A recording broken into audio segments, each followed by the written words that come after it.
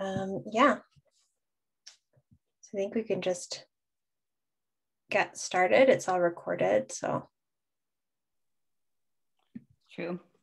Hey everyone, I am Sunny. I'm the program director at Wendy's Subway. We're a publisher and library space in Bushwick, and we're really happy to be here with Erika and Kite for the third in a series called What Happens After the End. I'll pass it to you, Erika. Okay, great. Yeah, thank you so much. I'm really thrilled to welcome you all to the third and penultimate conversation in this series, What Happens After the End.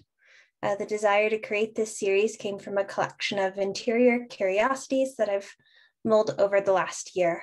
They've centered around the desire that we don't go back to normal, which is everyone seems really excited about.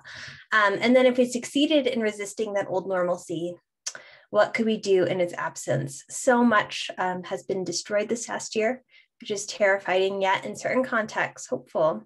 We've collectively shared a tremendous amount of grief and loss. Many of us have had our lives altered in remarkable ways. So I'm wondering about what has become malleable and open to change during this period of flux.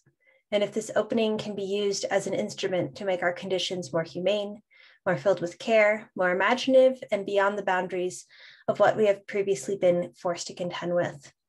In what ways can we imagine a different way of living after the end? Over the last few months and in the next couple, I'll be asking some of the most visionary minds that I know this question of what could be after the end, and others inquiring into community care, collective trauma, and new imaginations. I'd like to especially thank Sunny and the whole team at Wendy's Subway, as well as Marin Arisanos and Pratt Institute for being such supporters and shepherds of this series and my thinking around it. I'd also like to acknowledge that while this reading is happening virtually, it is also being hosted in several locations, two of which are Boulder, Colorado and Brooklyn, New York, which is built upon unceded Indigenous lands, specifically the Cheyenne and Arapaho people and the Canarsie and Lenape people, respectively. I acknowledge the continual displacement and violence perpetrated against Indigenous people and people of color by the US, and am aware that these kinds of acknowledgements can be misused as stand-ins for actual decolonization work, which is something for us to keep in mind as we go forward in our ongoing commitment to accountability, reparation, and equity. And so now I'd like to introduce my guest for this evening, Kite, aka Suzanne. Kite is an Oglala Lakota performance artist, visual artist, and composer raised in Southern California with a BFA from CalArts in music composition, an MFA from Bard College's Milton Avery Graduate School, and is a PhD candidate at Concordia University. Kite scholarship and practice investigates contemporary Lakota ontologies through research, creation, and computational media and performance. Recently, Kite has been developing a body interface for movement performances, carbon fiber sculptures, immersive video and sound installations, as well as co-running the experimental electronic imprint Unheard Records. Kite has also published in several journals and magazines, including the Journal of Design and Science and MIT Press, where the award-winning article Making Kin with Machines, co-authored with Jason Lewis, Nolani Arista, and Archer Petrowis was featured. Currently, she is a 2019 Pierre Elliott Trudeau Foundation Scholar, a 2020 Tulsa Artist Fellow, and a 2020 Women at Sundance and Adobe Fellow. One of the most enjoyable parts over the last couple months has been to dive into Kite's work and theoretical thinking about their art. Kite uses her creative practice to decenter the predominantly white European experience, often entwined with artificial intelligence and art technology. In some of her work, she explores non-human experiences in order to expand the audience's notion of empathy, pushing on the boundaries of relatable experience. In an article about Kite and her work written by Nicole Kelly Westman for Luma Quarterly, Kite is quoted as saying, "When I was a child growing up in a small town, my mother would indulge me in a fantasy that I possessed a magical power, the power to change traffic signals. I would wave my hands about, elaborately wiggling my small fingers, proclaiming, 'Change, change, while my mother would read the traffic and adjusted her speed according to the staleness of the light. She never failed to protect this illusion, and with great patience, she continued to foster a magical form of creative thinking in me. In Kite's work, she continues this tradition of creating a generous and magical version of what the world can do with our interaction by allowing us to engage with her art. Later in the same article, Westman says about Kite's work, positioning the measurement of time as a tool for colonial bodies to conquer indigenous peoples, Kite countered objective assumptions of time with her performative thesis in support of Lakota understanding of time. Best understood as a waiting for the right time, Indian time is less tangibly attached to the mechanics of numerics. A simple synopsis of Indian time would conclude that rather than existing at the center of time, the individual is placed within a cycle of time. In this way, and in ways I previously mentioned, Kite continues this work of revolutionary and expansive decentering and realignment in her inspiring work, and I'm so grateful to be able to welcome her tonight. Welcome, Kite. Thank you. Thanks so much for having me. Yeah. So before I get too deep into my own curiosities, I wanted to take a few minutes for you to be able to, do a little bit of a show and tell and share some of what you are or have been working on to get us started. Yeah, I think we're going to begin by watching just the beginning of a piece that predates the pandemic called Listener, but I think is my most complete summation of how I've felt and how I've worked throughout the past year, almost more than a year now, and it's called Listener, and this piece is made with police scanners, long-range radio signals, a hair braid interface that controls sound effects, and then machine learning software, Reckonator, listens to those changes and then changes a dial, a Lakota women's geometric pattern, and then I watch that and make decisions on how to move the braid in turn in a circular relationship with the computer.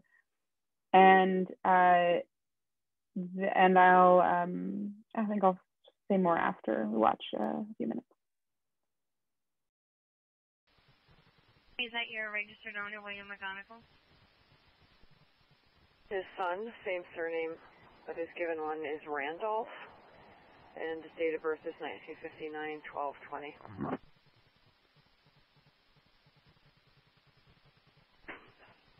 EMS will be standing by in the area, and now we currently have the male on the phone saying he is extremely depressed. His name is DOB is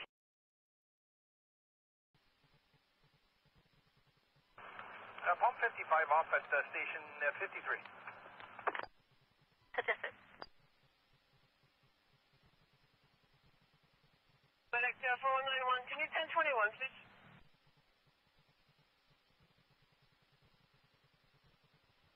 (1985-0103).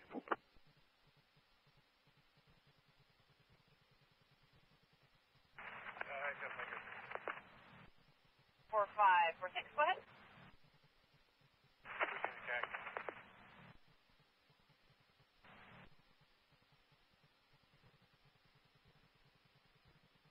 CNI, Flag Victor, last entry 08-2016 for 302 and 536. 10-4, nothing outstanding.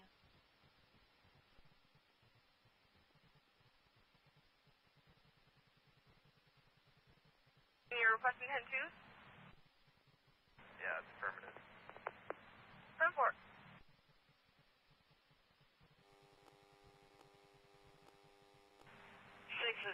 Francis Colbert Avenue.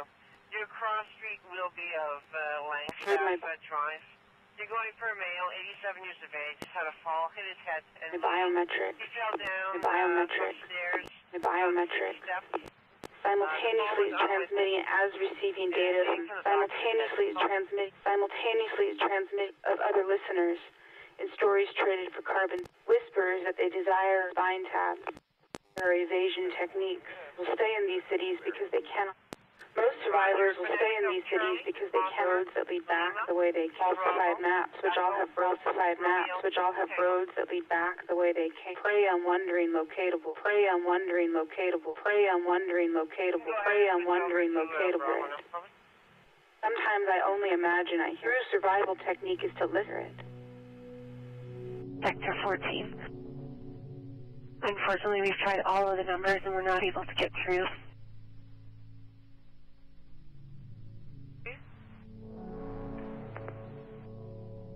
29 Dolan Drive, 29 Dolan Drive near Greenbank Strandhurst. 53-year-old male, possible CVA, left side going numb, off balance, the onset of Friday. Also has an ear. Now is an infinite silence called the future. Stood more than I saw. And while I stood there, I saw more than I can tell, and I understood more than I saw. Manner. The shape of all things. For I was seen in the sacred things in the spirit, in the shape of. For I was seen in the sacred mirror like one being. And people was one of many hoops that made one circle. People was one of many hoops. Daylight and daylight and as starlight. And in the center grew one. And in the center grew one. And in the center grew one. And in the center grew one. Saw that it was holy. There, saw that it was holy. There. 15, I actually need you on the code 4. At 1980 Ogilvy Road. Officer Hall, just, for breathing a couple miles on Charlie. The book of photographs, meet to meet them, and they had a met.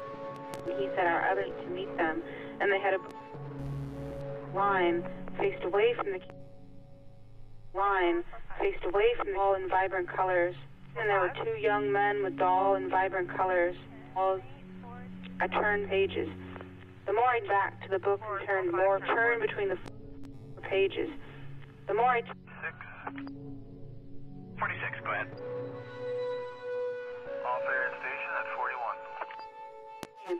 Until the young men began, and I saw, and I saw, and I saw, and I turned, I saw, I saw, I saw.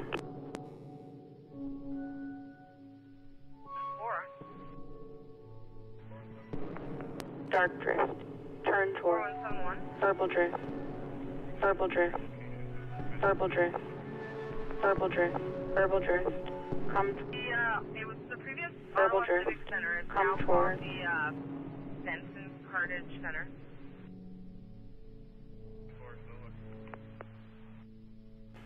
come toward, silently.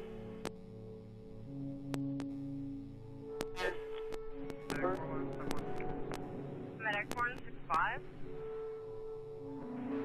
We're 10-7, confirm 755.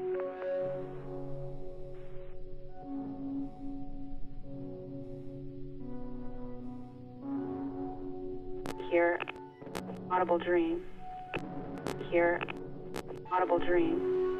Dream you hear it. Dream you hear it. Dream you hear it. Dream you hear it. You breaking down. You will long before you begin to hear it, and it will be audible. Hear it, and it will be audible. That which you cannot hear is audible.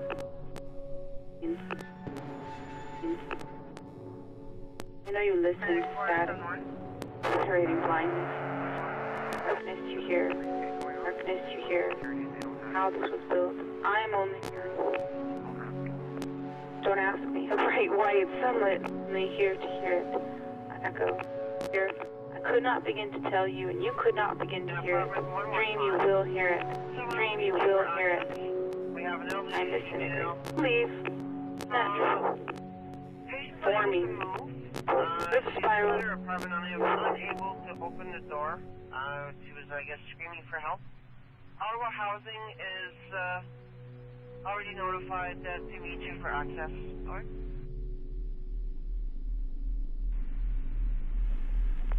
I heard my biometrics. I heard my biometrics. Rejected hierarchies. And that.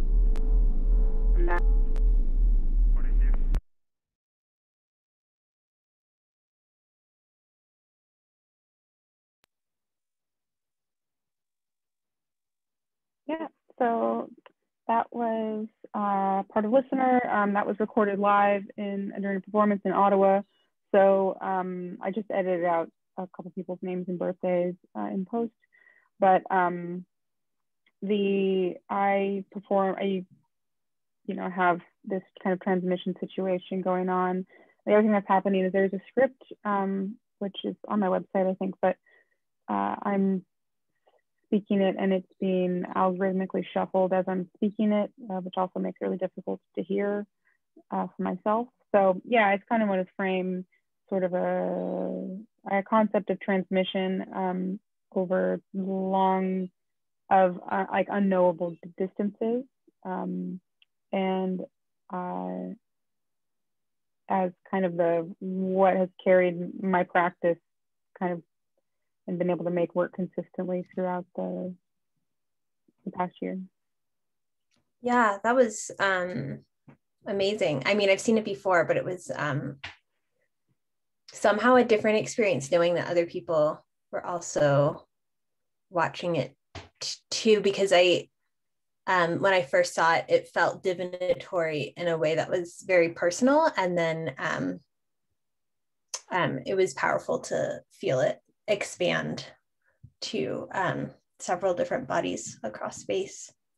And I do think it is such a great framing for my question of like what happens after the end, because it's kind of like this unknown push forward to end.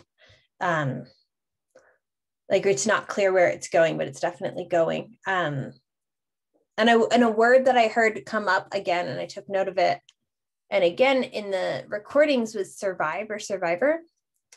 And I took a note of that because over the last few months, I have several times to different people expressed my discontent with that word, because I'm like, when do we get to flourish instead of survive? And so I guess I was wondering if that this work or other work was like an impetus towards that, or if you had any thoughts about that sort of transition from those two situations.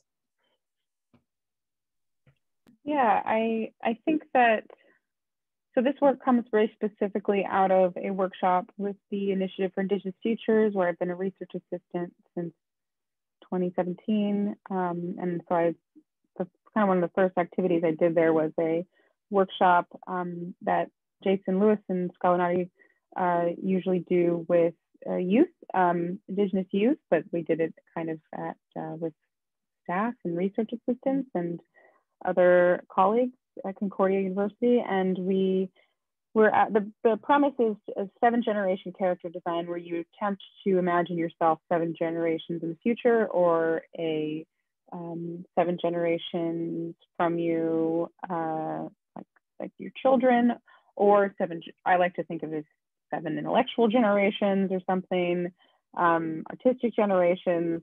But there was a lot of questions at the table, because first of all, there's the complication of where a lot of Indigenous people struggle to see their children flourishing, don't see themselves flourishing. Why would you see so it's quite difficult to imagine the 7 generations. Sometimes it's easier to place yourself. I think it's very much an Ojibwe concept, where you put yourself in the center, and then 3 generations back, 3 generations forward sort of thinking. All these techniques to make sure you're not caring for just yourself.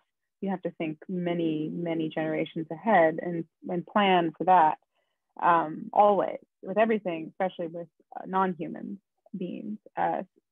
And in that, there were a lot of, I had a friend with me at that workshop who was not planning on having children of their own. So, where do you take that sort of Indigenous futurism, whose future, and a lot of, complications when thinking through that. So, but this piece was still works for my brain, especially now, because the way that it challenges me to say, when I made this piece, it's very dystopic. And I now challenge myself to not just imagine dystopias. And I've really learned that skill. I mean, Indigenous futurisms aren't new. Indigenous futurists, a lot of people do it. And, you know, to me, mainly addressing this, a lot of people smarter than me have articulated ideas of Indigenous apocalypse and post-apocalypse existence. But, you know, but I've learned so much more about this practice from Afrofuturists, such as my collaborator, Alicia B. Wormsley, where we've been doing these Black and Indigenous dreaming workshops. And, you know, while Alicia's always suggesting that the participants use joy to time travel into the future, I always feel the need to qualify it with, I mean, sometimes sorrow and joy are quite similar feelings. There's, you know, one is just the balance of the other. And so, you know, sometimes I need that to time travel. And then the other thing I feel the need to mark on there is that, you know, sometimes 7 generations isn't enough, and you need to say, how about it, as many generations as many years in the future as you need to go to find a place where your community needs can be met. Your community needs can be met. That's where you can time travel to. And so for some people that's 5 years, and for others it's millennia. So yeah, those are kind of my thoughts on that. There were so many things in there. At first, I totally relate to this qualification that like sorrow also needs to be a part of it. I get, I've had these conversations about my own work of like, well, are you hopeful or are you hopeless? I'm like, I think probably both. And so bringing both of those things and letting them exist at once feels really important to this question. And so I have this other question for you, but you did kind of already answer it, but I'm going to read it anyway, just because it's funny that you answered it. A lot of your work explores the way technology and artificial intelligence can intertwine with or expand the traditions or history of Oglala Lakota culture. And I'm interested in how time operates in these instances, braiding history and futurism. This method of inquiry you've implemented feels useful to think about moving into future post-pandemic-ish life. And so can futurism be a way of preserving a history and bringing it into the future as a means of survival? It's going back the way of moving forward. And I feel like you did answer that, but I wanted to bring it into this space anyway. Yeah, no, I mean, I think that I'm a new futurist. Like I've learned this like concept of future from Kawanati and from other Indigenous futurists who have worked for decades to make it possible for someone like me to make work in this vein. And I really because it's very recently that it was okay for Indigenous artists to use computers and technology with their work. And so, and I think futures is similar. And I think there's a lot of energy around decolonial thought and futures right now, but you know, the futures thing doesn't take me, it takes me pretty far, but it doesn't take me as far thinking wise as I want to go. I'm very invested in, well, first I like to use, so one of the pieces that I use thinking about time and structures of time mostly is with, someone's doing an epic drum noise set in the room next to me. I hope you can't hear it. But there's a piece called Everything I Say Is True, where I'm trying to use it, like trying to conflate kind of my made up version of Lakota linguistics, where there's this concept in Lakota linguistics, it's not a concept, it's just a function where the past and present tense are one tense, and future tense is a separate tense. And I like to conflate that with this piece with different physics theories and see how far I can go with the metaphor before it just becomes non-functional. Because I found that there's a lot, I don't know, sometimes you hear these, sometimes I hear concepts of native time where it's like at times all circular, and in this last piece there's a lot of circular, it's a spiral time that I'm playing with, but it's actually really not that simple. Like any philosophy, the depth of complication, especially with time, is just like infinite. But the one thing that helps me get out of that rut is not only investigating, how we know the things we know, and how that knowing is structured. So, for example, like right now, my research in artistic practice is completely obsessed with methodology. Like, how does one make a new artwork in a Lakota way? Like, well, how do we prioritize that? I mean, I don't have a lot of work about it yet, but what is this? How does dreaming specifically in Lakota culture make new knowledge, and how impossible it is to completely unlearn that artistic methodology. Like it can be valued in different ways, but the practice of it can't go anywhere. So yeah, that's one way of trying to work through, because dream time is so clearly separate from waking time, and there are many really interesting mechanisms in Lakota thought where new knowledge can be made, and this isn't dreaming just sleep dreaming, it's wake dreaming too. Yeah.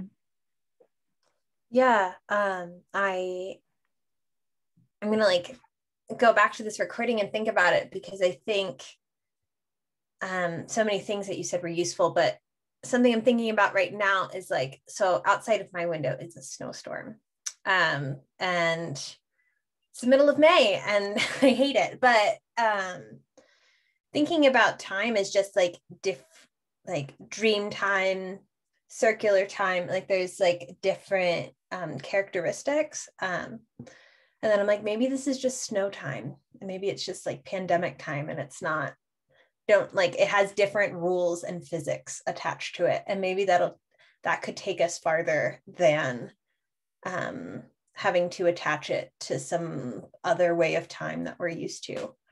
And so this is a question that I ask everybody that I have on this series, because so the root of the word apocalypse in English means to uncover or reveal. And I love that etymology. And a lot of your work is heavily experimental, or seems to stem from an original experimental what if seed. And so I was wondering if there are ways that this apocalyptic uncovering and the realm of the experimental are sort of related. Is there a movement towards uncovering, or is it kind of just whatever happens? Yeah, I mean, I'm not a good experiment. I know I'm experimenting, but I'm not a good experimenter. There's something maybe I could blame it on a distrust of the Western scientific experiment, but I don't think that's it. I think I just really want to know specific things, and when the answer comes, that's what it is. And I'm also bad at editing or revising or doing a second take. I'm not a great improviser, actually. I can do okay, but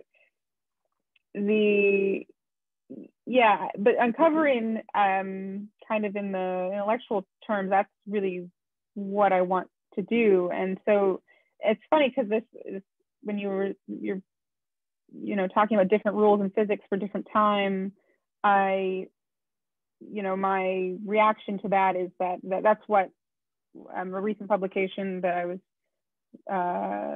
co-coordinator or global coordinator for was the Indigenous Protocols and Artificial Intelligence position paper, and where we're really saying that protocols are the difference. Having protocols means having responsibility, and it is true, there's different times for different parts of the year, and that's like just kind of a basic protocol. Like you don't tell a certain story. I mean, I've heard Archer Pachawa say this many times. You don't tell a certain story at a certain time. There's a reason, deep, nearly unknowable reason, I would say, that you don't tell a story outside of wintertime. And that has to do with non-human beings and knowledge that isn't easily explained in words. But that's, so this idea of uncovering is, rings very true to myself, and kind of, I really like to over-intellectualize stuff. I know that, and my grandfather was always like, not less of this, like more of this, and which I really need to hear. But one thing that I've uncovered for myself is thinking about how much Lakota philosophy and Lakota thinking prizes unknowability, and what you're uncovering is more of the unknown. There's a paper that's in review. Maybe they'll let me publish it. Maybe not. It's okay if they don't. About trying to work through concepts of actually starting with like American paranormal mythologies and UFO mythologies, to try to pinpoint for myself what the difference between the relationship with the unknowable in America versus the unknowable to the Lakota is. And I think that's on the epistemological level where I see so much possibility to uncover our relationships with the word Wakan, the word sacred in Lakota, sometimes defined by this anthropologist David C. Posthumus says that which cannot be understood, and that's really when I think about it, what's knowable is not wholly emotions, intellect, power, physical power. All of that is knowable, and none of that. the really serious unknowability is where things become interesting, and then that arches over in thinking about non-human beings and how we can communicate with them, how we can respect them, how we develop protocols for them, different rules, different physics, as you said. Yeah. And you said the word responsibility, and so I wanted to jump to this because in one of your other texts you said it's our responsibility to listen, and I really loved this sentence because it implicates the audience as well as the artist, and implication has been another running theme in this series. Who should be implicated and how much, and should art do that and why? And I think for a lot of people, this answer changes based on whether we're in the realm of art or the rest of the world.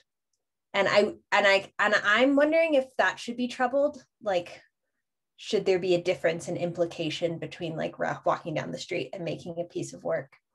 And so I guess that's my first question around responsibility and implication. Yeah, I'd say that's like the difference between, well, there's a lot of difference between Indigenous art and the rest of art, but one of them is this thing that we're responsible. Well, it depends on who you ask, but to me, I think that generally we're held responsible to family and community, and I feel very responsible to non-human communities, and it's to try to escape that with putting the word art on there is what doesn't work. I mean, that's what's so interesting to me about trying to understand what kind of knowledge, the process of knowledge making in making artworks, let's say 100 years ago. So my great grandmother or something sits down to make an artwork, and of course it's functional. First of all, it's made of only made of very clear non-human beings, who we have covenants with to exchange and be reciprocal to and towards in order to use their bodies to make things. And then the use of them allows a channel to open to other non-human beings, which aren't even easily perceived in other worlds. And that's, you know, the extreme layers of protocol and process and responsibility they're actually quite difficult to all parse out because there's so many. And then the final, if you want to bring it to capitalism, the final exchange of making something, they're only gifts. We only ever made things as gifts.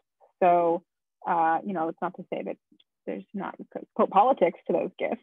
And not to say that's not there, or they could be gifts given to do political work. But the reality is that it's a different process that hinges completely on reciprocity and responsibility. And this like word protocol is like changing my life, because I feel like there is this really frustrating wall I come up against when I go into art spaces, where it's like, oh, well, you just like do what you feel, and you kind of like, it's like intuitive, and like that's how you know if it's ethical or not, and or if it's the right thing to do in that moment. And I feel like the way you're framing the word protocol means like, well, actually there's like a structure to dreaming and to like these things that are very, very old. And there's just like so much history and such a well that's like not being tapped into, I feel like, when these things are normally being talked about. So I'm really grateful for that word. And in the context of like putting yourself with other bodies, I had a question about another piece of work that you made, People You Must Look at Me, which is this really beautiful composition. And the arrangement was like so emotionally tactile for me. In the description you wrote about the complications of contextualizing the self and how you explored it in this piece, which seems like a really important question for this year. And it struck me that this is a piece where you had guest musicians actually perform. And so I was interested in this idea of contextualizing the self through the partial assistance of other bodies and what that was like. Yeah, that's a good question. You know, thinking about, I do a compositional process for making recorded compositions that I'm not sure I've heard anybody else do it, because I found it was the best way to get towards new sounds that I had no way I could arrange myself. So for example, I'm having, the process is I create a drone or a loop, and then I put in the headphones of improvisers. And the thing about good musical improvisers is there's no point in giving them notes. That whatever they can do is going to be way more amazing than I could ever write down. That's why they're so good at what they do. And so I think in that piece, it was Martina Roberts on saxophone, and Mary Lou Donovan, who's now in Leia, amazing band, on harp, and my aunt Alicia Spiegel's on violin, fiddle. You know, one of the things about giving them this, you know, handing these sounds over to them and putting the headphones is then I take away the sound and they never hear each other. And it's all kind of in the magic of arrangement. So I think allowing them to find magic separate from me and within structure. I mean, that's at some point I became very interested in the way structure can possibly help make new knowledge or frame new knowledge. And so, yeah, I don't know. It's like you can't force these things necessarily, but I'm not sure if it contextualizes me, but I definitely want to trust my collaborators in the process, especially with sound. Yeah, and as I was That makes a lot of sense. And I actually, maybe you wrote it, or maybe I missed it, that like they're not listening to each other. So that like adds a whole other layer of magic on top of it. And then on the opposite end of this, and you have this piece, Better Off Alone, which I think originally debuted in 2018, which I was like, I reread that date like 4 times because I was like, they had to have just made this. Like, this is like, it's so weird. Because it felt like an inverted time capsule. I don't know. Time was like doing like a weird shape in that moment.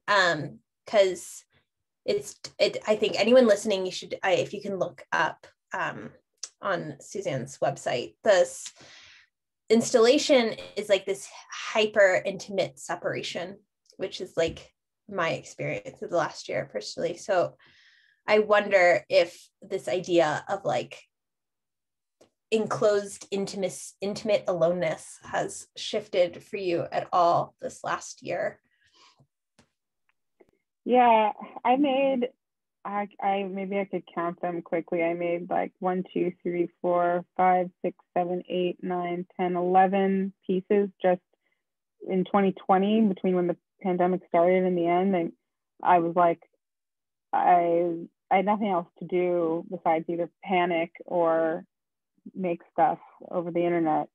And then this year, I mean, I'll put it in the chat, but I don't know if it'll still be up, but it's aceart.org/archive/loner-culture-2-0. And this is like it's an online version of the piece, and you can type in, and you can, similar experience to playing the keyboard in the gallery. And because I made that piece is so, I was trying to just needed a receptacle for my collection, a couple collections of things, which actually I'm going to expand to be a receptacle for any collection of anything I ever want to have an excuse to keep. Because I had rave flyers, which I got rid of a lot of them because I was like, at some point when I was in my 20s, I was like, I'm done with this. I got to stop doing this. And then, but I managed to go track down a lot of them. And for my collection of candy from raving, and the collection of called the Jungle Sample Pack from Blue Martin, and collection of YMCA Indian Princesses memorabilia, because I was in Indian Princesses, and other like native crafts that my parents didn't know how to facilitate. I was adopted, so they didn't know how to facilitate nativeness. I did a lot of Pocahontas crafts, because it was like 1994 when that came out or something. So a lot of Pocahontas memorabilia. And then I'm going to start to add a new collection of things, which is my biological mother, Cynthia, passed a few years ago, and I've got some of her things, and we're supposed to not keep them in our culture, but I don't know what to do with them really. So I really think a museum should just do an experimental archiving of this piece, where the chat room lives online forever, can be hooked up to if it gets installed, but they have a special section of the archive of this weird slices of Indian contemporary life, which is very little of it is in any museum, let alone contemporary museum, and just let me, for the rest of my life, continue to add things. My life, my grandmother's life, my birth mother's life, because I couldn't ever reconcile this. I was actually really bad at using the internet when I was, not bad at using the internet, bad at like talking to people when I was a raver. We'd have these chat rooms and like message board culture. And I was so scared to write anything and not be cool. And it's very terrifying. And people roast me so hard and just have to take it and be the noob. But you know, it's like that combined with, I knew that my birth mother also had raved in Santa Barbara before I was born. And, you know, there's it's like something about like multiple generations of like cultural loneliness, and then like the need to like get on the computer and like find people. And so then, you know, all of that to say that it's a chat room that when you type, it makes drum and bass. But the pace at which you type defines if it sounds musical or not. And so if you type really fast and confidently, it just sounds like noise. But if you type slowly and like terrified, like I did, it'll be drum and bass. That's so tender, like that secret. And I think that is an amazing hack that we should all take with us into the future of like, if you don't want to get rid of all of your stuff, you pitch it to a museum. That's like, it very much reminds me of like Fred Moten's Undercommons, where he like advocates for stealing from the institution. And he's like, yeah, you just get in there and take whatever you can. And I'm like, yeah, have them host our life. So at this point, if the audience has any questions, we are here for them. And we can wait a minute or two for those to come in if they do. I know it's funny that and I think it's a great way to end, because I also think that this like Zoom event thing has like brought out that shy noob in everybody. So like typing things in the chat gets very tenuous. So we understand. I mean, while people make form thoughts, I mean, I really good to ask questions, or else I'm going to say the same thing every time I talk. But I just want to mention something I wanted to say in passing about protocol, which is, you know, not everybody's into protocol. I really am quite attached to Leanne Simpson's book, As We Have Always Done, and in it there's talking a lot about if we want Indigenous resurgence, like what parts of it do we want? You know, it's you know, Leanne Simpson makes it very clear that a lot of protocols exclude queer, two-spirit, and women people, and if the Indigenous resurgence doesn't include all of our kin, we don't want it. And I really learn a lot from that book. I read it constantly. So that's great, thank you. I can't wait to be able to read for pleasure after this thesis is done for me. It doesn't seem like there's any questions, but you know, thank you so much for being here. This was amazing. Super grateful for this conversation. And thank you all of you that have tuned in and will tune in the future. I think this is a great thing to watch in the future, especially. The last installment of this series is next month, and it will be with Eileen Musa, and I will actually be traveling to Utah